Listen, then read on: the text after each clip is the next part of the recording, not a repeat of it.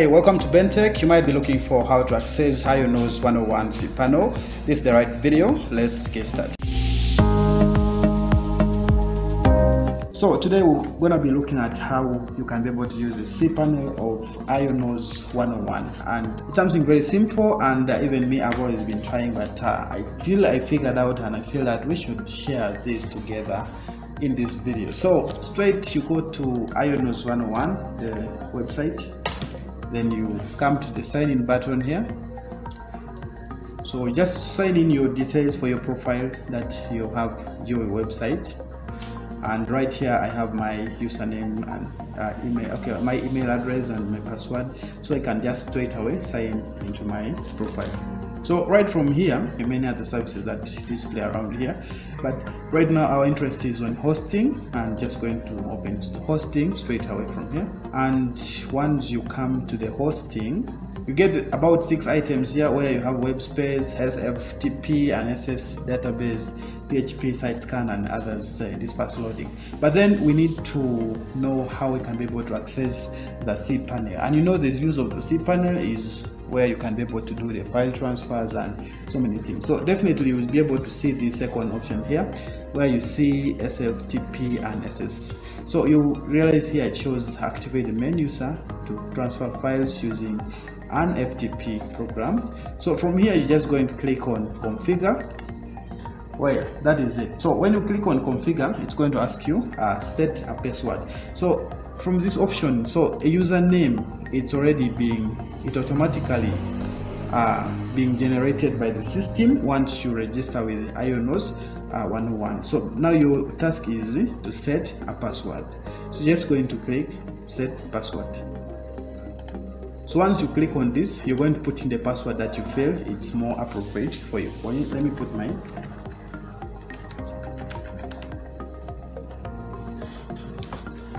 So I've already put my password, shows weak, but when it is green it's able to work. So I'm going to save it. So you can see this, it's already saved, and if you look at this, the host name is here, the port, the protocol and everything. So you must have been familiar with programs like Filezilla and many others that help you to access the cPanel of your website. But in this particular one, we have already created FTP client for our website. Now from here you can even be able to preview your directory from here without even using any other third-party application. So let's check out our directory. So you can see here some of your directories are here. You can see these OP-Catch and many others are in here, but right now we're not going to use this. We're just going to cancel this, and what we need from this area is we have already created our cPanel. Now you move down, you see this subheading calling using your FTP account.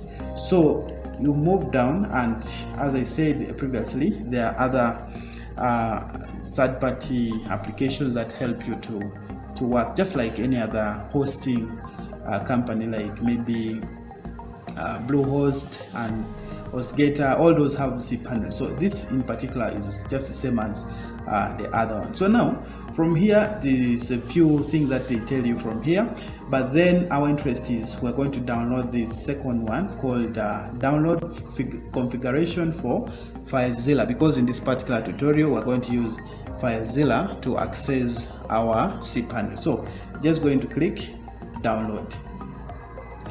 So this is our file for Filezilla. You're going to show folder and be able to see it here. And let me copy it to the desktop for easy access and everything. So my file is actually right here. It is. So now we don't have Filezilla. Let me assume you don't have. If you don't have, me I already have it, but you can just go into to Google search and search for Filezilla and press OK. So once you get it, you get from this website filezilla-project.org. So you click on it and you come and pick the right program for your computer. Like for me, I'm using this Filezilla client for all platforms. So you click on it and you download the file. So I already downloaded mine and it's already here in the download. So you're going to open it and run the installation. and be able to see, accept everything, and make sure it is not so. But I'm going to cancel this because I already have Filezilla open. But once you've downloaded, this is what is going to show for you. Let me open it. This is how it's going to open. So once it's open like this, just go straight to File, and you go to Import, because already we already downloaded the file for Filezilla. So you're just going to import and go to your desktop, because we saved it on the desktop. And I have 2 here, but let's identify the other one. I think it's the one with 16 last. Let me minimize and check. It's actually this with 16. So I go back and get import, and I pick this of 16. So I'm going to open it, and they are going to pop up this, and you're just going to say okay. So it's saying this, the selected category has been imported. So you're just going to say okay. And once it's okay, you just go back to File again and go to Site Manager.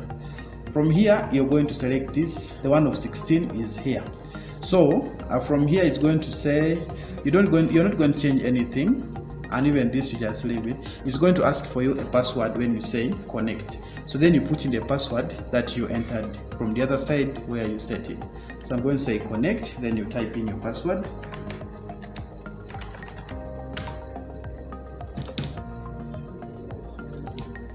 So then you say okay. So you can see it's going to connect from here, and it will pop up this that some of just a simple warning or anything, but it doesn't have any effect. You just going to say okay, and it's going to take you in. See, this is our cPanel, and you can be able to access everything here. You can be able to install files, everything. Like for example, let me open logs here. So you can see the logs. If you want access to the HT access, you can do everything here. All the things, the traffic, but you have to be very careful as you're accessing your files from here, because you're dealing with your website directly. You can easily crash. Make sure before you start doing this, backup everything. Have a copy of your website on your separate file on your desktop before you start using, because this is already, you know what cPanel means. So thank you guys. If you like this video, please subscribe. In the next tutorial, I'll be bringing you more details on my reviews on IONOS and also other websites. So thank you very much. I wish you the best.